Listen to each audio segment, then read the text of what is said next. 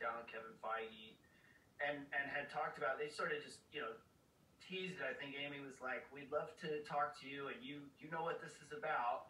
And I was like, "Okay, sure, let's have a chat." And I think with Amy, you're like, "No, I don't, Amy. No." yeah, no, I know.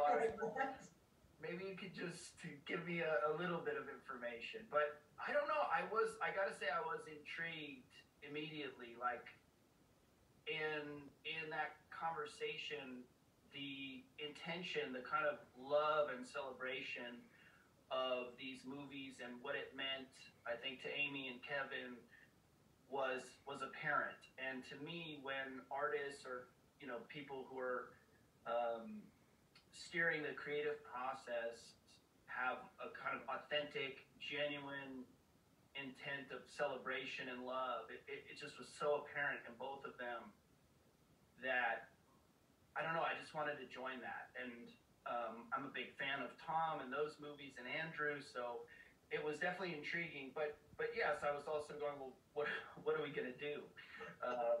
And that was a bit mysterious. I did appreciate what was shared, but it was really about getting together with these people and revisiting,